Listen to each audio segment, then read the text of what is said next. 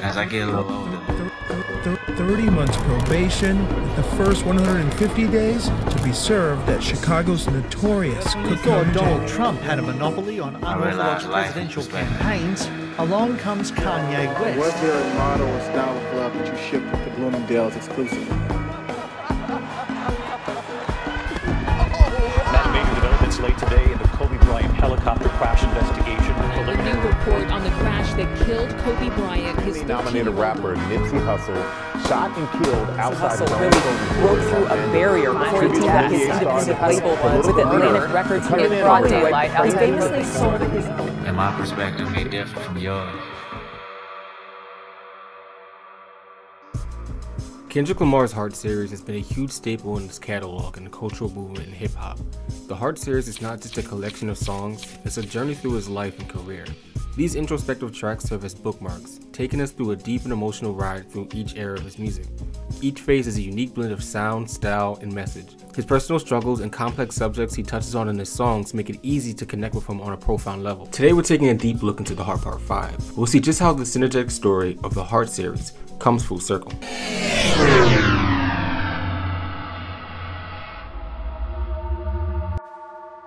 The Heart Part 5 is the only song accompanied with a music video out of the Heart series, aside from the Heart Part 1. Directed by Dave Free and Kendrick Lamar, the music video starts with two sentences: I am all of us. One of the main themes to the Heart Part 5 is adopting multiple viewpoints. Life as perspective is even tattooed on Kendrick's right arm. In the video, Kendrick takes the appearance and perspective of 6 other famous black men, which is also showcased through their hands on the cover art for the song. The 6 men include O.J. Simpson, Kanye West, Jussie Smollett, Will Smith, Kobe Bryant, and Nipsey Hussle in that order. But we'll get to that in a moment. The first sentence, I am, is the appointment of God. In Christian scripture, Jesus conveys 7 I am statements. I am the bread of life. I am the light of the world. I am the gate. I am the good shepherd. I am the resurrection and the life. I am the way, the truth, and the life. And I am the true vine. Those 7 statements are representative of spiritual reassurance for people of the Christian faith and in search of a higher calling. This sets the theme for his accompanying album, Mr. Morale and the Big Steppers. The second sentence is all of us. Without an all, there can be no I, and vice versa, creating an infinite loop between the two, symbolizing the essence of humanity. In the intro of the song before rapping, Kendrick speaks about how life is perspective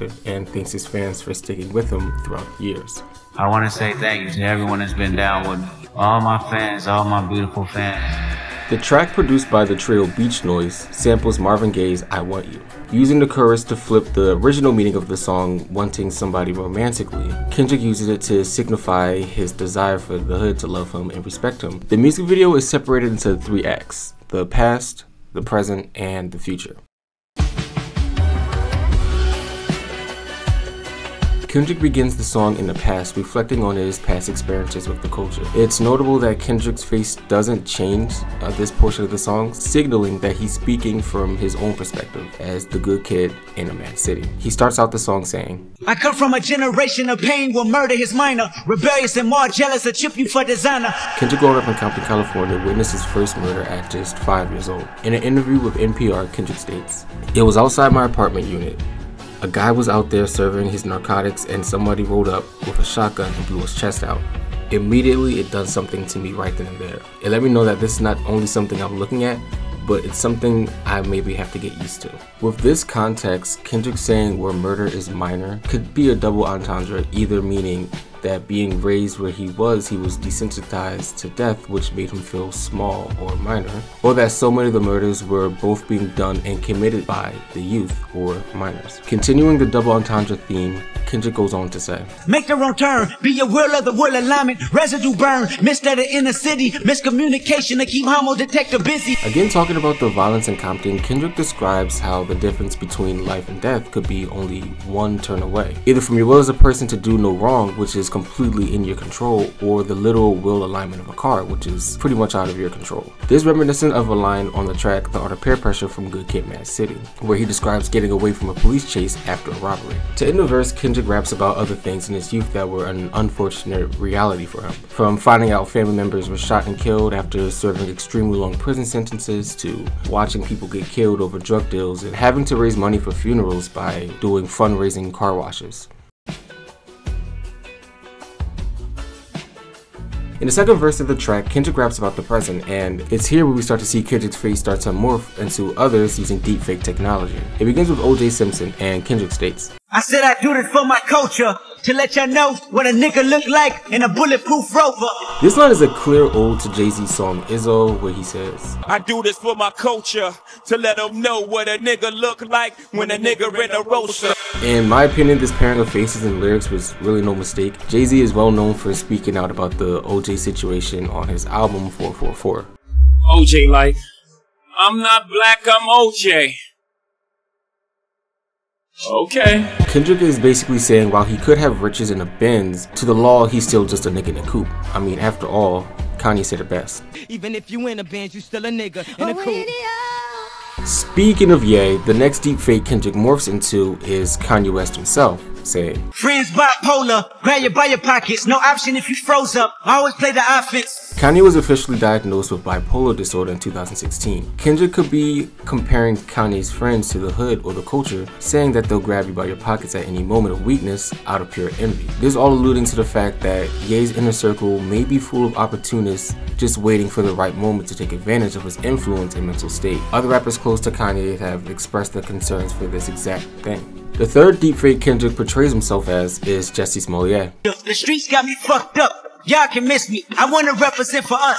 Jussie fabricated a hate crime against himself in 2019. For this, he was sentenced to 150 days in jail. Jussie is someone who says they want to be a symbol for black people while at the same time profiting off of the atrocities that are a common reality for us. While this is true, this bar is a little deeper in my opinion. Kendrick could be outing himself for similar actions to the culture that he's holding Jussie accountable for. You could argue that Kendrick is benefiting from the black struggle through his art and making money from it, but at the same time not being there physically when that same struggle is in need of assistance. During the Black Lives Matter and George Floyd protests in 2020, Chicago rapper No Name brought this to attention in a tweet that was later deleted saying, "Poor black folks all over the country are putting their bodies on the line to protest for collective safety, and your favorite top-selling rappers are not even willing to put a tweet up.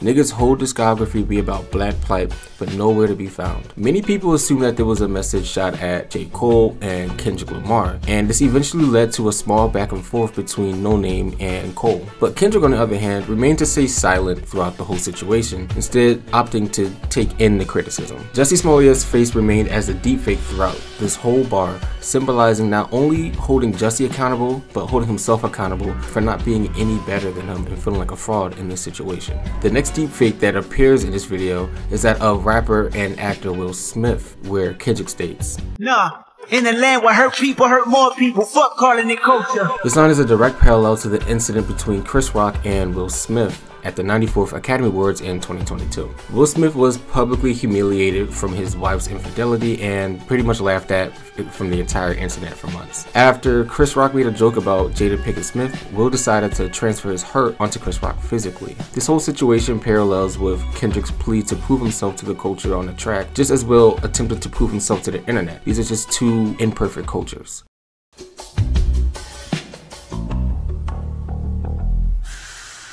Suddenly, the drums are released from the track, and Kendrick's fifth deepfake is that of Kobe Bryant's after he says the lines, Consciousness is synchronized and crystal clear.